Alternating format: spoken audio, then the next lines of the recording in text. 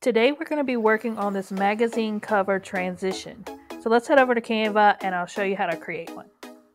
So the first thing I'm going to do is I am going to change my background to black.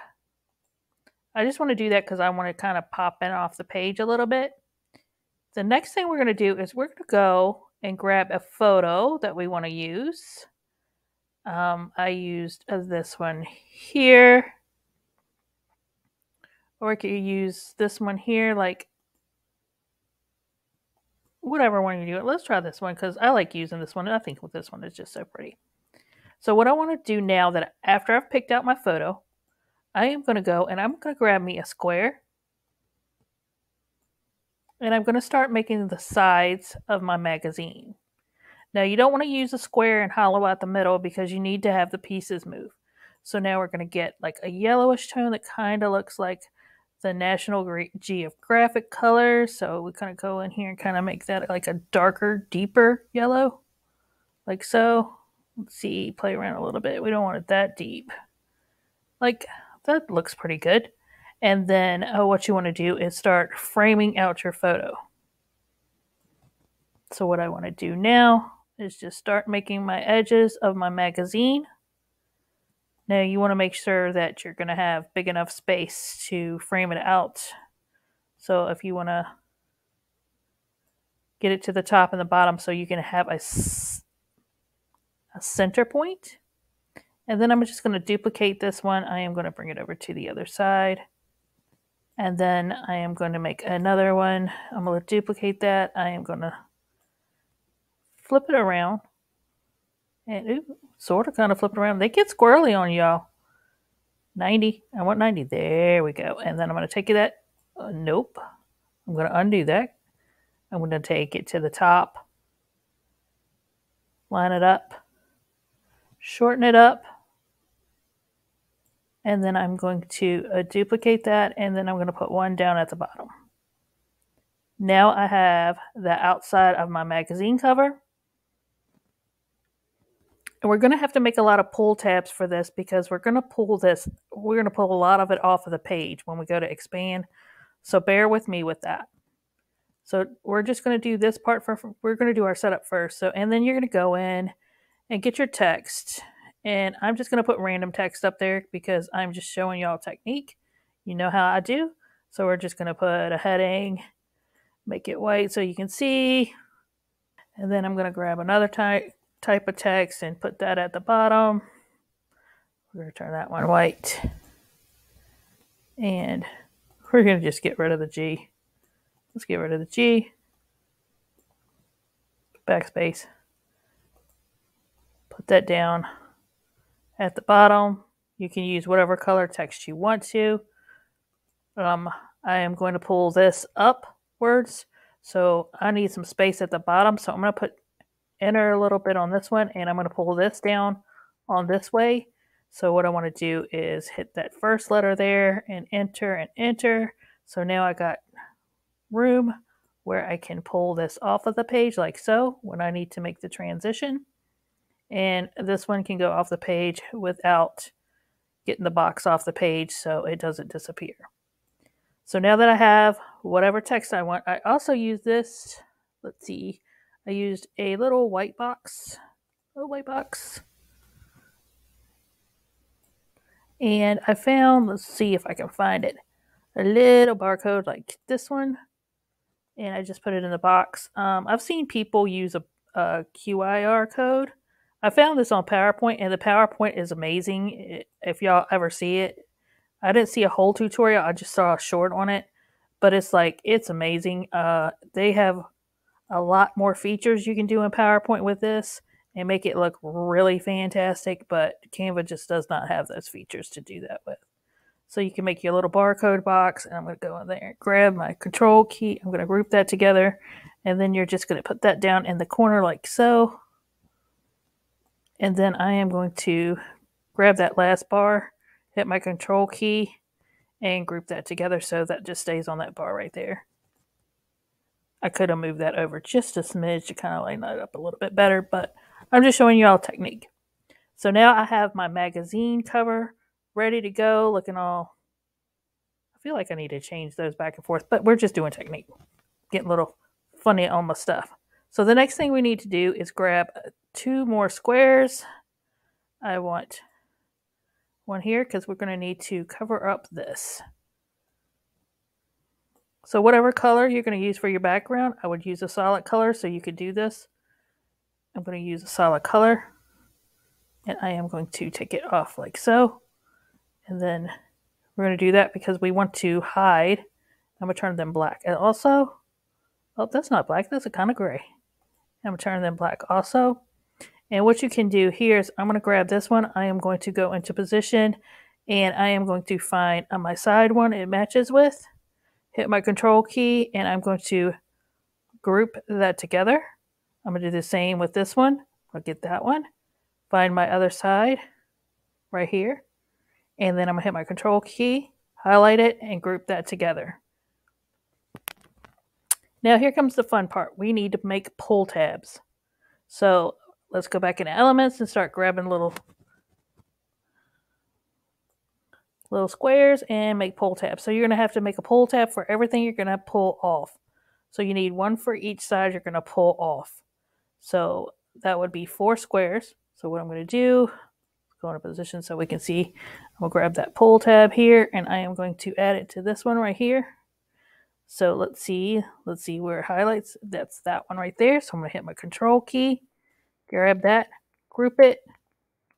Then I'm going to click that square right there and make it transparent. So I got a pull tab for that one. So, and now I'm going to grab another square, do the same for the other side. Go in my position like so, grab hold of it, grab a hold of it. Sometimes the little thing does not go on there, and I don't like that. And then I am going to find this piece right here, which is, that one's highlighted. Grab it, hit my control, grab that. Now they're together. I'm going to group them. I'm going to click that, make that transparent. Now we need to do the top. So we're going to go in here, grab another one. These don't have to be fancy or any kind of size because you're not going to be able to see them. So, and then we're going to go back in our position.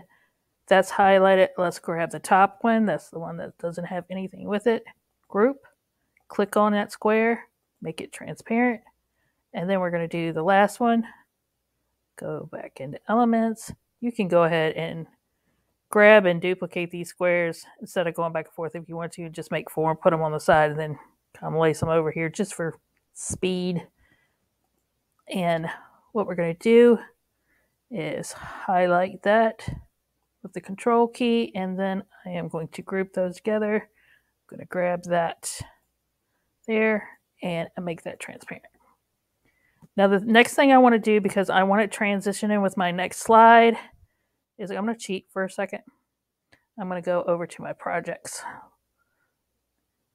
Let's see, in my projects, let's see what I got going on here. I'm going to pull in here. I'm going to grab my second slide real quick because I want to take this. So I'm going to grab this. Let's go into position and make sure it grabs all of it. And I'm going to control C this. And then I am going to, well, I don't even have to control C. Here's my noodle. You can just go over here, drag it to this one. There we go. So I want that coming up. So you're going to make your text, make some space at the top so you can pull it off. I'm going to get rid of this real quick. Delete page. So now we have our first, we're set up and ready to go. So the next thing I need to do is duplicate the page. And what you want to do is start pulling. So if you want to, you can kind of, this is kind of what I did. I kind of made it bigger, pulled it off to the side like so, made this one bigger, pulled it off to the side like so. Make sure that box stays on there so it doesn't disappear. That's why we have our little pull tabs, right? And then same here, you can make this a little bigger. You want to, so it'll kind of like grow as it's going off. Same here. Make this bigger. So pull it down. Take your text, pull it up. Take your bottom text, pull it down. You're going to take your photo, And now you're going to expand it to fill the page. Like so. And then we're going to grab our text and we're going to bring it up. Now I know that's white and you can't see it, but that's where it is. So after you do that, what you're going to do is you're going to go in here, use the match and move, turn the duration all the way up. And here we're going to look at it. You can change your timing on here, whatever way you want to. And then we're just going to watch and see what we got going on. And voila. Let me see, there's something right here in this line. Let's do a little. Might need to make this little black box here just a hair bit bigger. Can you see? I can faintly see a line right here. Sometimes, not all the time. It's weird. Sometimes Canva does weird stuff like that, but could have made my box a little big right here, my black box. But that's easy peasy. One day, if we ever get to use the white space, all those little pull tabs, gone, and it would make life so much easier. And if you want to go ahead and do it, you can keep going. You could just put stuff in here and make different transitions with it. Maybe do something here like a flow. Where's my flow? Flow.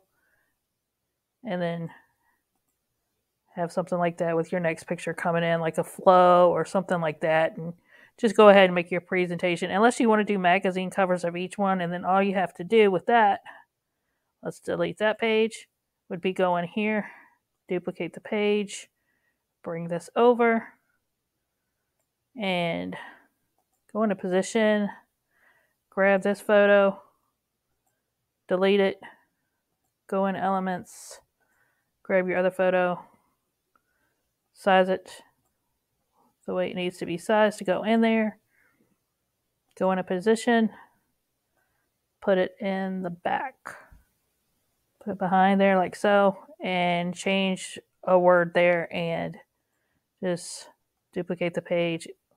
If you're going to do that and you're going to have larger photos, what I would do is make sure you maybe take your black boxes all the way out to the edges. That way you have good coverage. And then you duplicate that, do the same thing. We're just going to do a small pull, pull, pull, pull,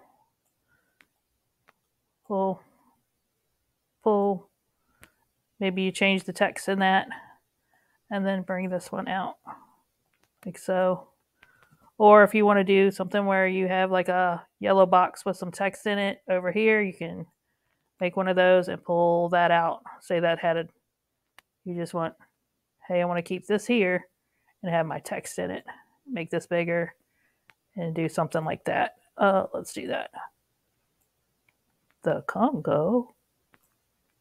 And then we can watch that transition. So we go here, and it can morph into something like that. But just play around and have fun. Y'all are the designers, and my brain goes in crazy directions. And you know what? I love you guys. Glad you stuck with me. Hope you come back for the next one. I got a couple of things cooking in my brain, so hopefully y'all will be excited. As I said before, I love you guys. I hope to see you on the next one. Bye, y'all.